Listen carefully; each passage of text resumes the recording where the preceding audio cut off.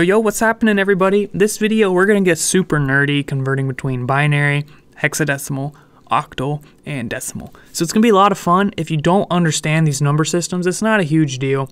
You can still follow the video and just kind of put it in the back of your mind if you ever need it. We're not going to go deep into how all these number systems work. I have videos on that if you really care.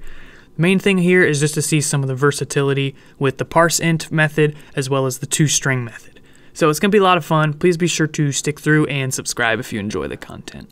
But more importantly than watching this video, I care that you find a good job in the industry. And one of the best ways to do this is go through a boot camp for web development in JavaScript, React, Node.js, Git and GitHub, source control, user experience, testing. I can't think of anything else, but I'm sure there's more covered in the Dev Mountain boot camp.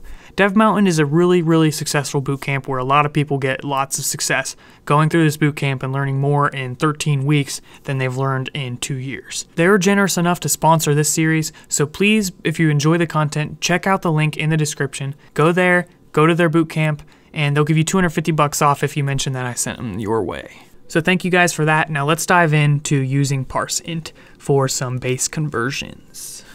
So the first thing is, let's just get a prompt from a user. And we're going to start with them typing in a number, and we're going to interpret that number in 4 different ways. So basically the way number systems work is that you can have a number such as 1, and in decimal that means 11, but in binary that means 3. So basically when we use numbers like this, these can be interpreted different ways, depending on what base we're thinking in. So what we're going to do is we're going to ask a user for a number, and we're going to present that in 4 different ways, interpreting it as first decimal, then binary, then octal, then hexadecimal. All right, so let's just ask them to put in a number. So the very first thing is we're just going to spit it back out as decimal. So we're going to say decimal, and I'm going to put a colon here, and then we just print out input. So this will just copy exactly what they put in. So you put in 11, it prints 11. When we go to binary, this is when it gets a little bit more fun. So now, rather than just putting input in here straight like this, we can use the parseInt method on the number object. So number.parseInt. First argument is going to be the input, the string we want to convert to an integer. The next argument is going to be the radix, or the base. So we could put the value 2.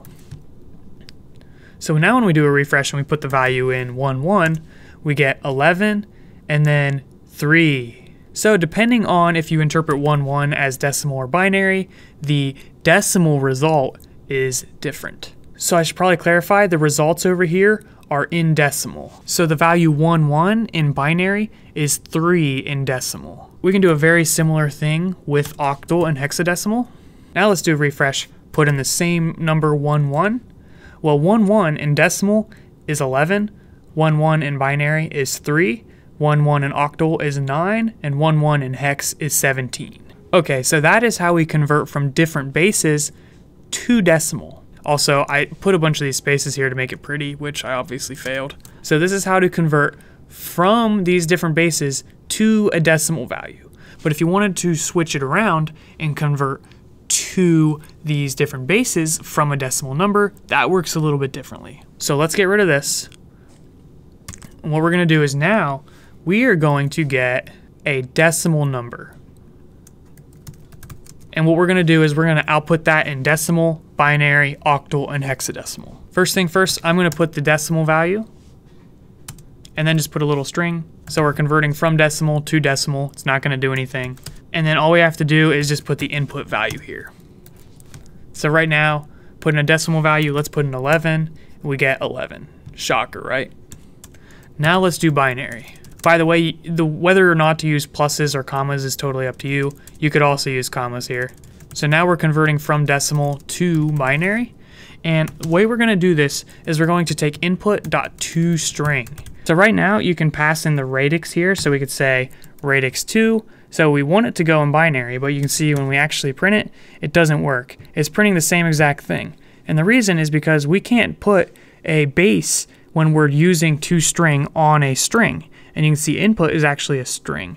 The reason it's a string is because prompt returns a string. So what we actually want to do is convert this to a number. Now when we refresh and try this, we put in a value 11, we get 1011, which is how you represent 11 in binary.